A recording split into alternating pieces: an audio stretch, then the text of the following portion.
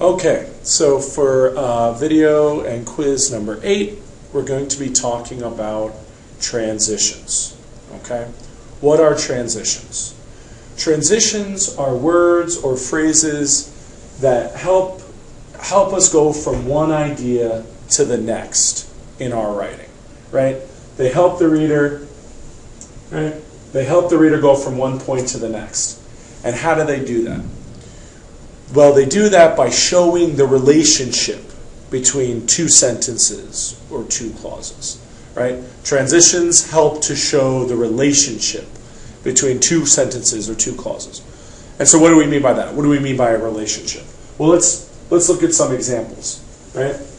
8 feet of snow accumulated last night. School was canceled for today. Well, what's the relationship there? What's the relationship between this sentence and this sentence? Well, it's a cause and effect relationship. The 8 feet of snow caused the cancellation. So to help the reader see that cause and effect, I include a cause and effect transition word. Therefore is a cause and effect transition word, right?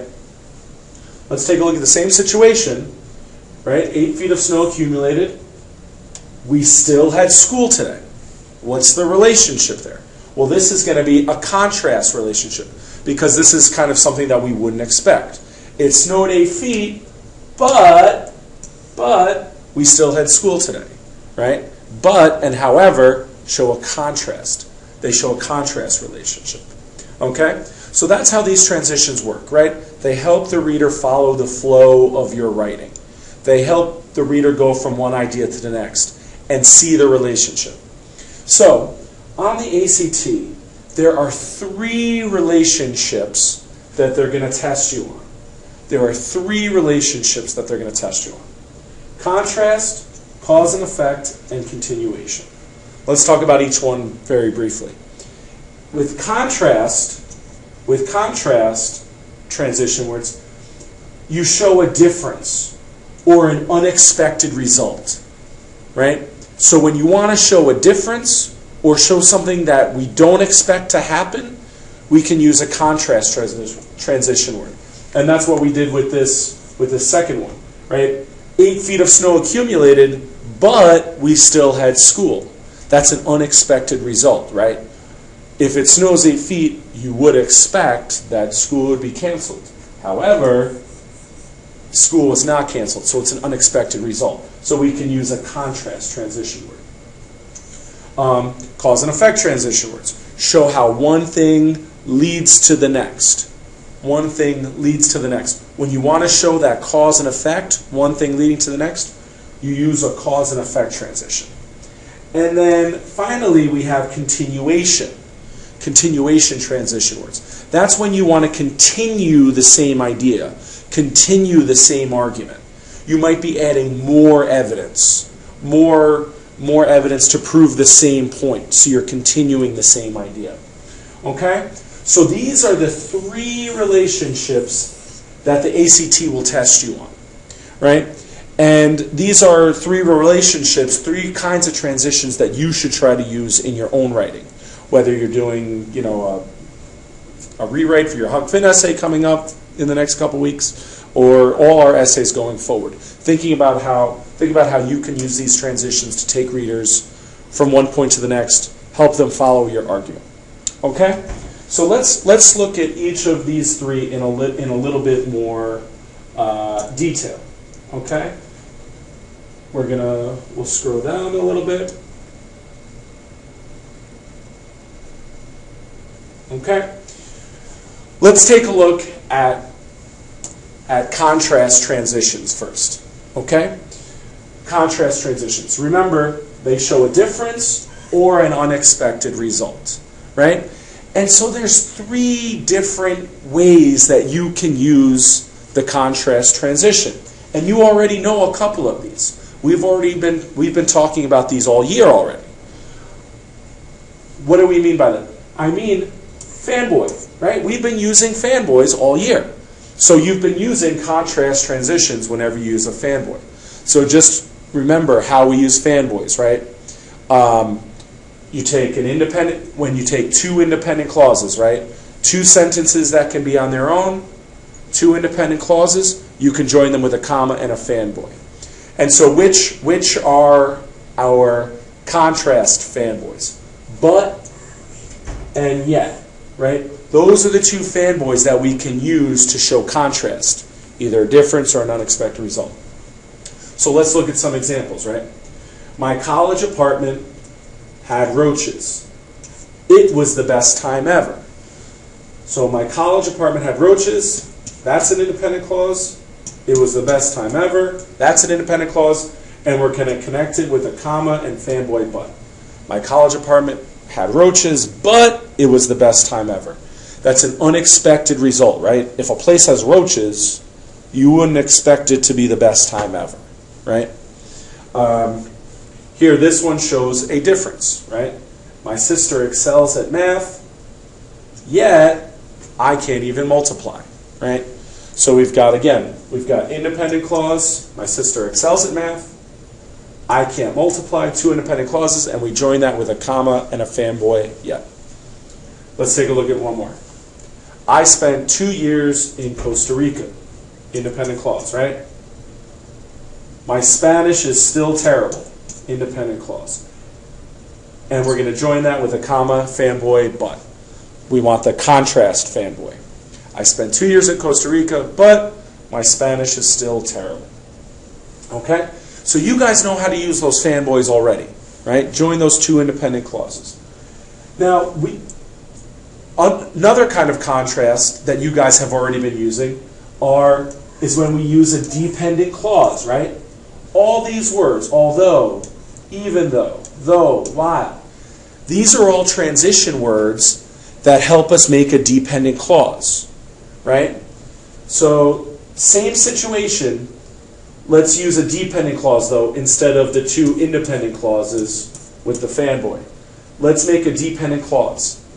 Even though my college apartment had roaches, right? That's a dependent clause, right? Even though my college apartment had roaches. Dependent clause. And then when you have a dependent clause, we know we have to have an independent clause to go with it, right? Even though my college apartment had roaches, it was the best time ever. And we've got an independent clause there, right? While my sister excels at math, right? Dependent clause. While she excels at math, I can't multiply. Independent clause. So you see here, right? You've already been using these contrast transitions. You use them with fanboys, when you use but and yet, and you've been using them when you make dependent clauses. Although, even though, while, right? Make a dependent clause to show that contrast. Okay? Though I spent 2 years in Costa Rica. Even though I spent 2 years in Costa Rica. Although I spent 2 years. You can use any of these, right, to form the dependent clause. Okay? Now, moving on to the third column. These are ones that we haven't gone over as much yet. However, on the other hand, nevertheless, nonetheless, all of these words can be used to show a contrast also. All of these words can be used to show a contrast also, or show a difference, an unexpected result. But we use them differently than the fanboy and the dependent clause. Here with these, we need to use a period or a semicolon, right? You got to have two separate, you got to separate them with a period or a semicolon, right? So let's see how we use them. My college apartment had roaches, period, right? Period. You got to use the period. When you're using these ones, you got to use a period or a semicolon. Because remember, we said, however's not a fanboy. So you can't put comma, however. Nevertheless is not a fanboy. You can't put comma, nevertheless. If you want to use these, you have to use a period or a semicolon. So my college apartment had roaches, period. However, comma, it was the best time ever. Or you can use a semicolon like this one down here. I spent 2 years in Costa Rica, semicolon. Nevertheless, my Spanish is still terrible. Okay? So you guys see, all of these, the but and the yet, the dependent clause words, however, on the other hand, conversely, in contrast, meanwhile, all of these, they all show contrast. They all show difference, unexpected result. But we just use a different kind of sentence. Here we use these as a fanboy. Here we have to create a dependent clause. And with these, we're going to have two separate sentences, either with a period or with a semicolon. Okay? And so if you're not familiar with some of these words, study your list. Study this list. If nevertheless is new to you or nonetheless, you gotta study the list and memorize it. Say, okay, nevertheless, nonetheless. On the other hand, conversely, those are all contrast transitions. Okay? Make sense? All right. Let's look at the cause and effect ones now. Okay? Cause and effect transitions. Remember, cause and effect shows how one thing leads to the other. So remember, it's the same thing as the contrast. You're going to use them three different ways. You can use it as a fanboy, you can use a dependent clause, or you're going to use a period and a semicolon and have two different sentences. Okay? So which fanboys show cause and effect? So and for show cause and effect, right? I got all A's, so my mom took me for ice cream, right? We've got independent clause connected with a comma and a fanboy, right? The economy is rebounding, so Obama's chances of re-election are increasing, right? We've got an independent clause and another independent clause joined by a comma and a fanboy. So we can use fanboys. Which words help us create dependent clauses to show cause and effect? Because and since, right? Since the economy is rebounding, or because the economy is rebounding. That's a dependent clause, right? Obama's chance of re-election are increasing. Then we've got ourselves an independent clause. Okay? Because I got all A's, or since I got all A's. Dependent clause, right? My mom took me for ice cream. Dependent and independent. Okay? And so then what about the third column? Are adverbs that require a period or a semicolon. Right? Therefore, thus, as a result, consequently. All these words show cause and effect as well. Right? But be careful how you use them. You can't put comma therefore. You can't put comma thus. You can't put comma consequently because they're not fanboys, right? You can only put comma so or comma for. To use these, you got to use a period or a semicolon, right? Let's look at some examples. The economy is rebounding. Period. Therefore, Obama's chance of re-election are increasing, right? Cause and effect. The economy is rebounding, that's the cause. Obama's chance of re-election are increasing. That's the effect, right? And since we use therefore, we put a period. Can't use a comma, right? Or you can use a semicolon here, right? I got all A's. That's the cause, right? That's the cause. Thus, right? My mom took me for ice cream, right? So this transition word helps us to show the relationship between this one, this idea, and this idea. I got all A's, thus my mom took me for ice cream. Right? And if you want to use thus, or therefore, or as a result, you got to use a semicolon or the period like we did there. So again, just to recap, all of these things show cause and effect. Show one thing leads to the other. The economy rebounds, Obama's chances of re-election are increasing, right? I got all A's, so my mom bought me ice cream. All of these show cause and effect, but it's just different kinds of sentences, right?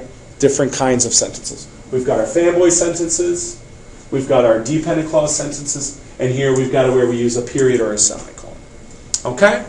So now you're ready to go ahead and take quiz number 8, and we'll continue with our next kind of transition word continuance in our next video.